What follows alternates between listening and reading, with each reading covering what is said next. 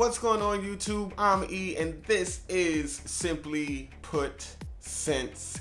I'm so grateful for you guys watching, and I really want to quickly say, please guys, if you haven't subscribed yet, click that button down there and knock that out real quick. Click that, and if I don't do a good job, unclick it, you know? So let's get into it. I wanted to share with you guys my top 10 fragrances for the summertime under $35. I don't like calling fragrances cheapies, but these fragrances kind of are cheapies. They're cheapies that will not only enhance your image, not only enhance your fragrance wardrobe, but they're really, really good scents for the summertime that invigorate, refresh, have really decent quality for the price point. My goal is to find fragrances that are way more than the price to own it and can offer you an amazing summer scent. So with that, let's get into it, guys. With my number 10 spot from the house of Versace, Man Oh Fresh. Psych! No, to me it's a very unbalanced fragrance and I just have a hard time smelling that scent throughout the day. However, two other fragrances created by Olivier Crest are really good alternatives to Versace Man Oh Fresh, and one of those scents has made my top 10. Moschino. Cheap and chic, I love. I know what you're thinking. This looks like a woman's bottle. And you wouldn't be lying. It is a woman's bottle. It was marketed to women. But hey, I'm not the idiots at Moschino who decides what fragrances are marketed to what sex. Because to be honest with you guys, this is without question a unisex fragrance. I Love is very much an orange type of scent, but it's a candied orange. It reminds me of orange Skittles, to be honest with you. This is not the most popular fragrance among females, so it's not as if every female you'll walk into would know that you're wearing a female scent. Trust me though, it smells good and it's definitely unisex. So with that, my number 10, I Love by Moschino. My number 9 fragrance from the house of Thierry Mugler, Pure Energy. To be honest with you, I don't know why it doesn't get a little bit more love than it does. It's one of those forgotten fragrances within the Amen flankers. And it's weird, it shouldn't be, because I really appreciate what they were doing in this scent. Like, think about it. The Mugler house created a fresh summer scent with absolutely no citruses. None. It's really interesting for what it is. So everybody hates on Mugler for creating so many flankers that smell like each other. Creates a scent like this, which smells completely different from all the other flankers, and people don't even pay it no mind. I guess people can argue, well, it doesn't smell that good, or it doesn't smell as good as the others. But it's really pleasant, it's really unique, but yet people don't want to deal with it, you know? So hey, again, you can't please everyone, right? My number 8 fragrance is from the house of Jil Sander, and guys, this is another female fragrance. And before you X out this video, guys, this is my last female fragrance in this list. But again, these are female fragrances that men can definitely pull off and men should consider, for sure. A lot of times these marketing departments in these houses get it wrong, and this is definitely one of them. Jil Sander's Sun is a fragrance made in 1989, and I don't know what it is, but maybe the times have changed, but because of it, it is a fragrance that men can easily wear. It smells a lot like suntan lotion, and men wear suntan lotion, obviously, right? So it's not a fragrance that I think that you can say, oh, that's just for women. It smells like lotion, and a nice lotion smell. It has a tropical leaning smell to it. It kind of reminds me of a very beach-like scent. The weird thing about this fragrance is that it's an oriental that you can wear in the warm weather. It's very pleasant, and it's another fragrance that a lot of women that you will run into will never know about, even though it's marketed to them. Jil Sander's Sun, my number 8, and it's damn good. My number 7 fragrance is from the house of Armaf, and the fragrance is Shades Blue. Now, the 3 words that I would use to describe Shades Blue: easy, energetic, bleh. And guys, I don't mean bleh like as in bleh, bleh. No, I mean bleh as in Bleu de Chanel. I think this scent is really nice and it smells very refreshing. It lasts a long time. I think this is a fragrance that would get a lot of wear in a collection with a few bottles. So if you're a guy who doesn't have a lot of bottles and you want something that you can wear all year round, that would definitely make a good impression on others, I would definitely consider Shades Blue. This is not the most complex scent in the world, but for what you pay to own it, the value of this scent is extremely high. So I would consider Shades Blue for sure, and it is my number 7. Number 6, guys, is from the house of, again, Armaf. And I know what you guys are thinking. Here we go. Armaf is a good house for people who don't want to spend a lot of money for a decent scent. So I would definitely consider this is one of Armaf's best alternative fragrances. This is a scent that's basically an alternative to Green Irish Tweed, and it is called Très Nuit. It's a little greener than Green Irish Tweed, but like Green Irish Tweed, it's extremely versatile, extremely easy to like, and a really, really nice smelling fragrance. It will definitely get the right type of attention from others. People will enjoy smelling this scent on you, unless you haven't bathed in how many days. Très Nuit perhaps might be probably the best of all of the Green Irish Tweed smelling alternatives that you can purchase. I think this scent is really doing it well. Absolutely blows cool water out the frame. Guys, consider this.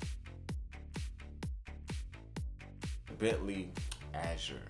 Bentley Azure, guys, is a very fresh fragrance. It reminds me a lot of a sophisticated version of Mont Blanc's Legend Intense. It smells exactly like Mont Blanc's Legend Intense, except that Mont Blanc's Legend Intense is a little bit more sweet.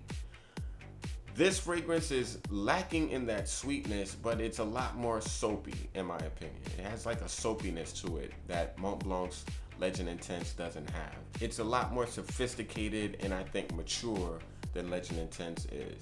So it's a fragrance that I think works perfectly for the office. It's a fragrance that works really well for summer daytime situations, and I would highly consider it. So guys, my number 5 fragrance, Bentley Azure. By the way, this is a fragrance that performs very well also. So you'll get about 7 to 8 hours out of this summer fragrance, which is very, very rare for summer designer scents. Bentley Azure, guys, nice. Number 4 is from the house of Hanamori, and it is called HM. HM is a gourmand. Yes, guys, it's a gourmand. It has a lemony meringue pie type of vibe going on, but it's also a lot of other things too. It's very rare to find a summertime gourmand scent that's actually not too cloying. This one is it, and guys, I definitely would suggest the EDT. The EDP is a little bit too heavy on the lemon. The EDP I would consider more for cooler weather.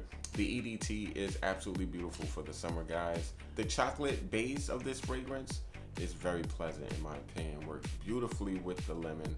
Be careful though, because that EDP is a savage. I gotta tell you real quick, my top 3 guys are absolute bangers. My number 3 fragrance is by the house of Rasasi, and it is called Intiba. Intiba, guys, is a boozy, playful, fun version of Silver Mountain Water, but instead of that citrus, it's a lot more sweet and berryful. So it's got a lot of sweet berries and black currant as opposed to the citrusy, heavy zestiness of Silver Mountain Water. This is a more modern, fun take of Silver Mountain Water. It's absolutely beautiful, guys. It's boozy too, but it's boozy in a red wine type of way. It's not like gin or rum, but it smells amazing. The sweetness can throw some people off. It's not what you would expect when people say it smells like Silver Mountain Water, because Silver Mountain Water is nowhere near this sweet. When I tell you guys, this is one of the best night out options you can wear for the summertime and practically every season, because this is very versatile. But for summertime night out situations, I will be rocking Intiba hard. The price point, the performance, the versatility, I just think it's it's well exceeding the price to own it, and definitely deserves to be in the top 3. My number 2 fragrance is from the house of Al Haramain. Excellent. It's excellent. Now with a name like Excellent, you would expect a lot, right? Well guys, expect a lot, because when you smell this scent, it will blow your minds. It's a rose fragrance that you can wear in the heat. Very few rose fragrances are wearable when it's too hot. This is a scent that is just so beautiful though, and it's very complex. And the thing about it is the blend of this fragrance is well done. They hit a home run when they made Excellent. They named it exactly what it is, guys. This is an excellent fragrance and well worthy of my number 2 spot on this list. So guys, Al Haramain's Excellent, you gotta try it. This is a rose scent that has an aquatic vibe. A rose aquatic fragrance. I mean, wow, what the hell? So completely unlike anything I've smelled before. And my number 1 fragrance under $35 for the summertime, guys, is a masterpiece in my opinion. Without question, a masterpiece in my opinion. This scent to me is hands down not only one of the best fragrances under $35 you can purchase, period, but it's in my opinion one of the best fragrances that you can purchase under $100 in my opinion, period. Without further ado, the fragrance I'm talking about, guys, is Guerlain's Homme L'Oboisé. Oh. Guys, when I tell you L'Oboisé is one of the best fragrances for the summertime a man can purchase, it really is. I mean, I dare anybody to come up with a better quality summer fragrance under $50. Challenge. And of course, this is all subjective. I mean, this is all just opinion stuff, right? It's just absolutely beautiful. It's grassy, it's classy, but guys, I don't let that stop me. I wear this with jeans and a t-shirt, and it works perfectly well for me. To be honest with you guys, it's almost crazy that you can get this fragrance for under $100. That's just my opinion. I don't know what they're doing at Guerlain. They're just giving shit away. This could arguably be number 1 on any list in the summer, period. Like, it doesn't matter what the price point. This fragrance is a titan among its genre, without question. So guys, I want to thank you so much for hanging in there with this video, my top 10 fragrances for the summertime under $35. What top 3 fragrances will you be wearing hard this summer? I'm really curious. I would love to know. Please comment down below, please like this video, and please subscribe to this. I'm E, and this is Simply Put Scents, and I'm Simply OUT.